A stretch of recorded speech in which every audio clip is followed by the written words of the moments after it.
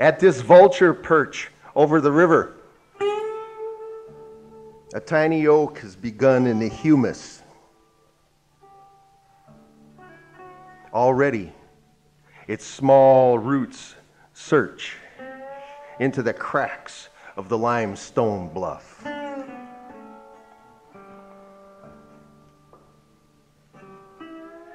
I'm leaning against an old oak beside a high meadow, still stalking the fawn of my desire, so that I might touch her fading spots.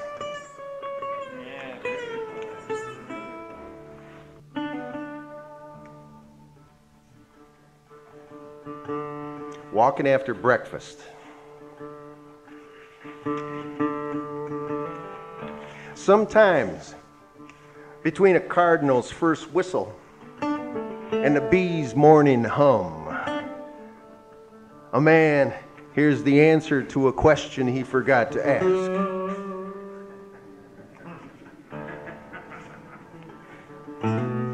The wet trunks of the cedar trees cross before me like a bird's giant footprint. Those lines are the map I saw in the old branch library, where as a boy I read about herons and swans and great geese going north. Whistling and humming at the same time creates a third thing between my teeth.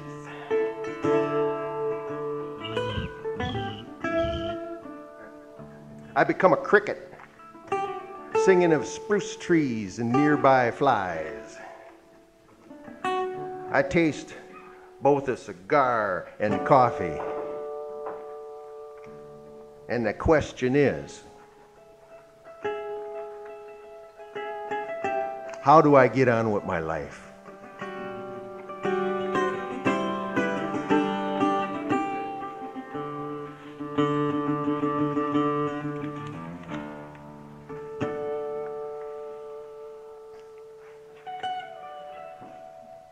What makes the stars so beautiful? Is it their brilliant, God-like fires? Constellations glow at noon, yet they can't be seen from here.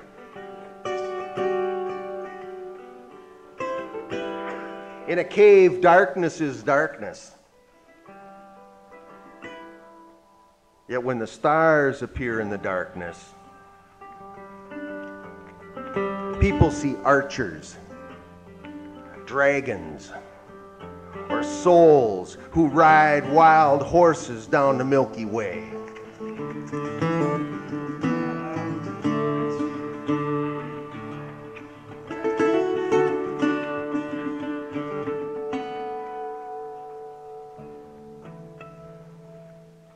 We've got a little farm. We've raised a few cattle, a few steers. And this is a poem for my wife. Happy birthday, Corinne. My wife loading her cattle.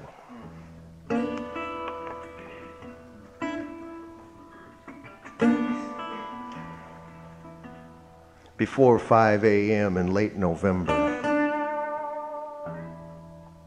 she stepped into the mouth of a trailer and sweetly called to her cattle. Come on, boys. Come on, boys. Look what I have for you. Sniffing the metal and blackness before them, the twin steers backed away from her beckon. I squeezed the stall gate against the smaller one's ribs till he leaped toward her voice and went in. Good boy, good boy. second steer turned and kicked on the pivot, his brown bulk confused by her words. He resisted the driver's twist of his tail, but finally had to jump into the darkness. It's okay, baby. It's okay, baby. And his mother offered him corn. The floor trembled. The trailer door slammed. Something rumbled in the muscles and meat.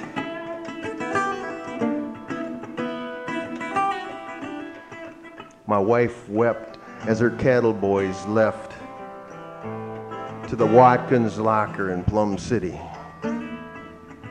She said nothing more. Neither did I. And we both drove off to work. Could we hear that once more without the music this time, just to hear your voice? Before 5 a.m. in late November, she stepped into the mouth of the trailer and sweetly called to her cattle. Come on, boys. Come on, boys. Look what I have for you. Sniffing the metal and blackness before them, twin steers backed away from her beckon. I squeezed the stall gate against the smaller one's ribs till he leaped toward her voice and went in. Good boy, good boy. The second steer turned and kicked on a pivot, his brown bulk confused by her words. He resisted the driver's twist of his tail, but finally had to jump into the darkness. It's okay, baby. It's okay. And his mother offered him corn.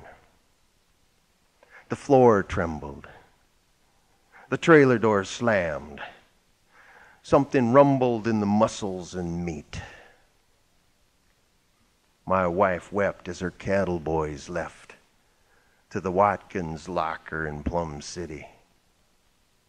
She said nothing more. Neither did I. We both drove off to work.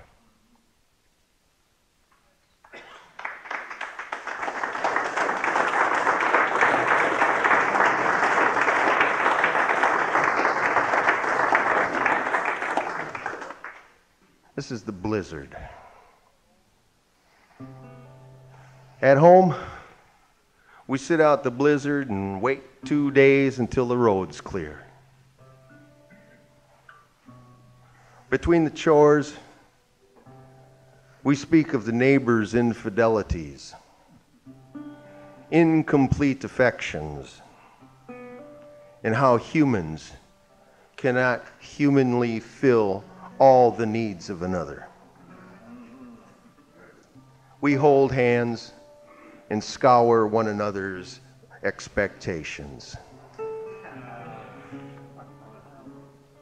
What else can we do except carry silences behind hard lips with lines like snow fences, and let our wants accumulate on top of one another, the way drifts always pile on the other side of the fence? Tonight, the moon shines over wind-washed fields. Tufts of unmown hay lift through the rippling whiteness, like the body hairs we fondle after our boy goes to sleep, like the holy exaggerations we remember when we pray.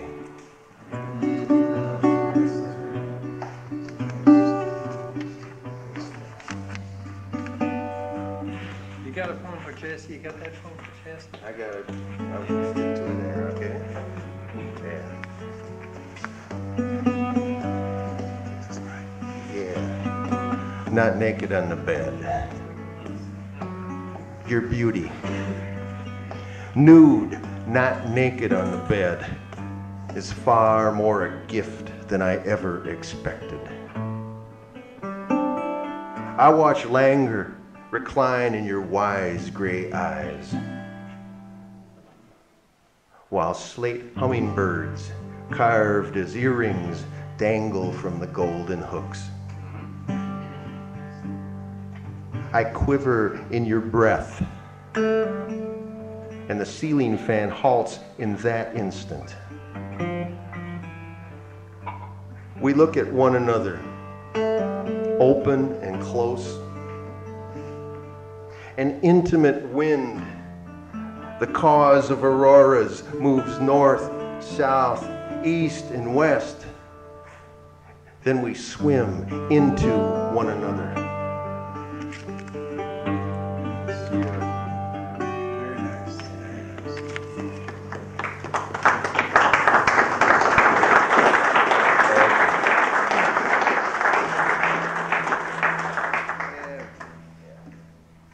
What we wanted.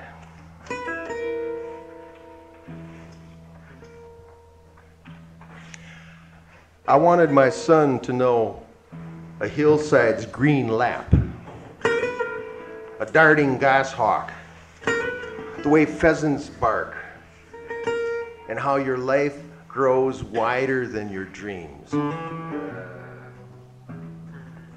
My wife wanted to tend again a vegetable bed, milk alpine goats, gather brown eggs, then raise and ride her many-spirited horses.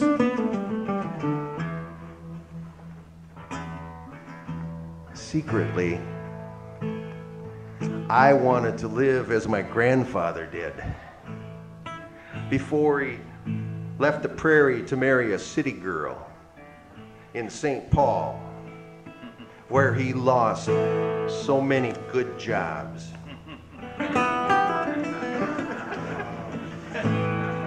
Eventually, because he rolled his own cigarettes, because he drank port and muscatel,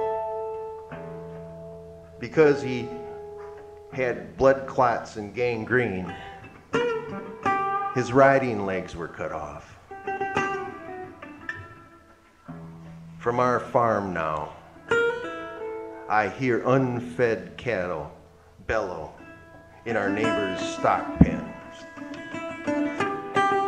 And I see the thunderstorms approaching from the west long before I want to see them.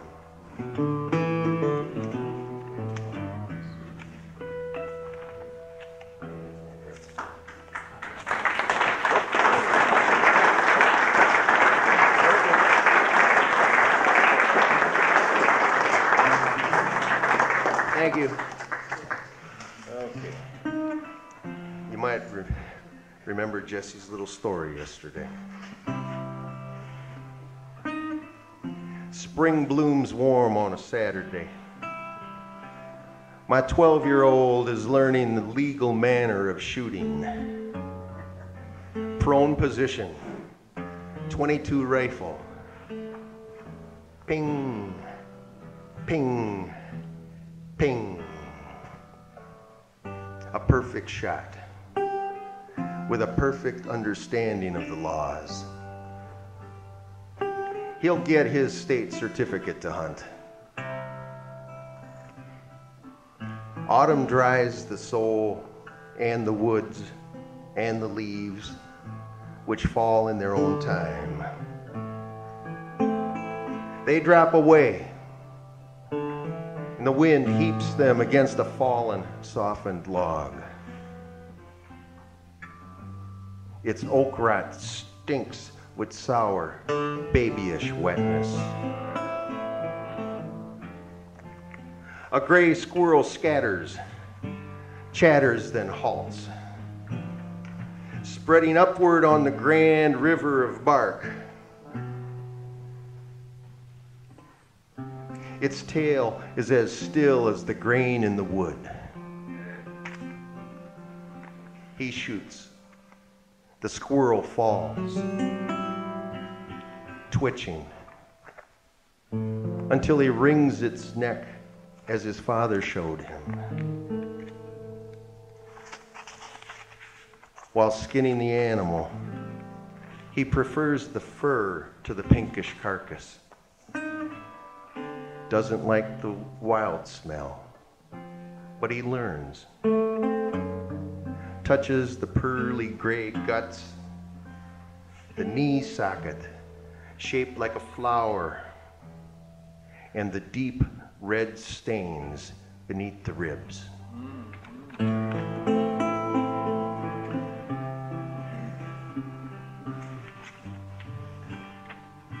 It's got to be in here.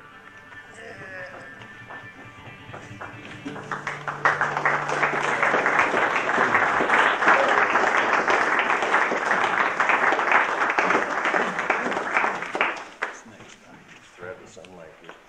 Huh? Sunlight? No. I know that one. Yep. Yeah. Robert asked me to do this one last year, and I got up here and I totally forgot about it.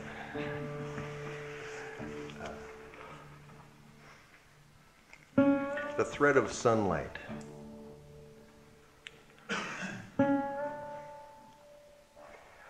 Where the thread of sunlight crossed the top bunk, I touched the rough-cut rafter, watched two spiders approach on the lumber's vertical plane.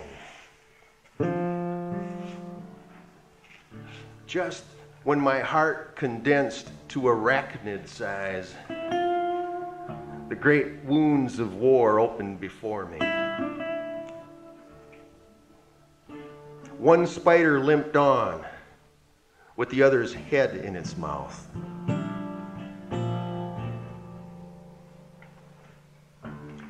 When I asked my mother about war, she told me, "You're thinking too much." And before her sentence ended, my father rushed in, chattering about the chores we'd accomplish. The magneto for the mill saw needed repair. The window trim should be painted. The outboard motors could be tuned, and if the work gets done, we might go fishing in the evening.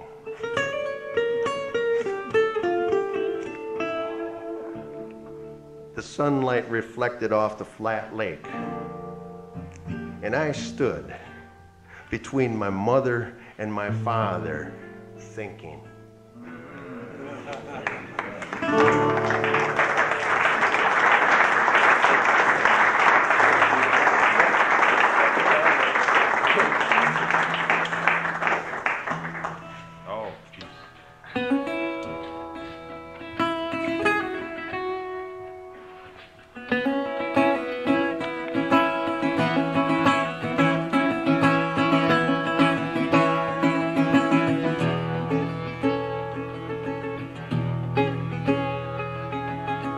This is Beaver's Too Young.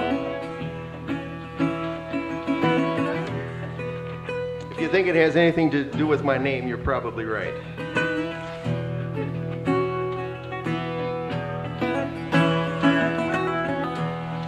Beavers who were too young built a lodge in the wrong place. In the deep trees, under the forest spread, and much too near the highway. The two of them cut the saplings properly, wove a dome in high water. And inside the dome, 3 tunnels curled up to the high dens, where they matted the grass for their comfort.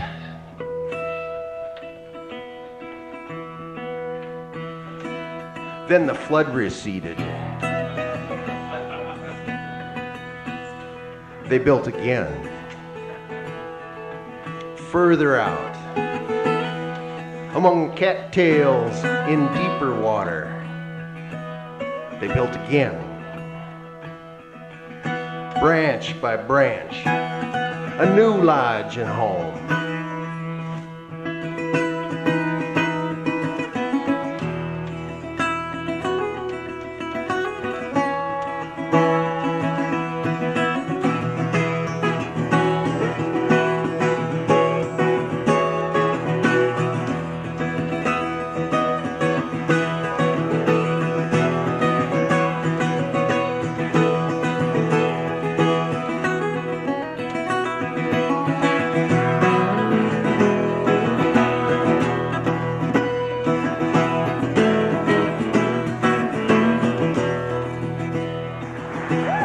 the way to live.